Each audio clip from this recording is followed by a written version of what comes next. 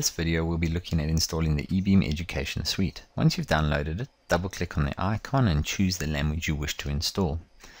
This will then start up the setup wizard. Click on Next. It's a good idea to read or glance through the license agreement. You never know what's in that small print.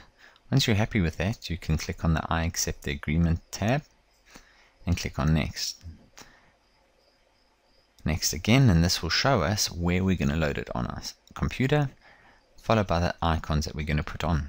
You can click on Install. If you have an old CD or you're not sure where to get the software from, this is the link where you can go. You will need to register or join, as they say, in order to get access to the latest information and downloads.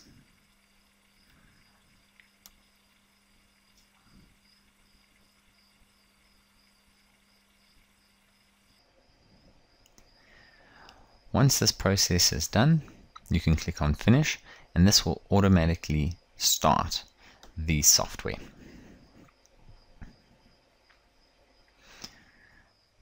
Once we've launched the software, it'll ask us for registration.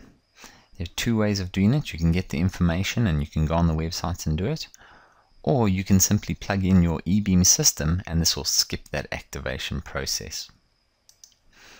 Once that happens, that'll bring us through to Scrapbook and you have installed the software successfully.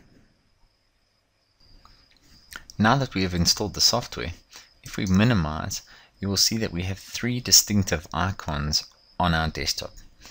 eBeam Home, which takes us to a little home page with quick links.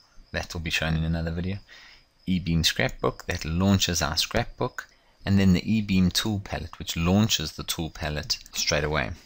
And down in our notification area, we now have a new icon with our eBeam functionality there. We will look at this in more detail in another video. Thank you for watching this eBeam video brought to you by the Technology Training Academy.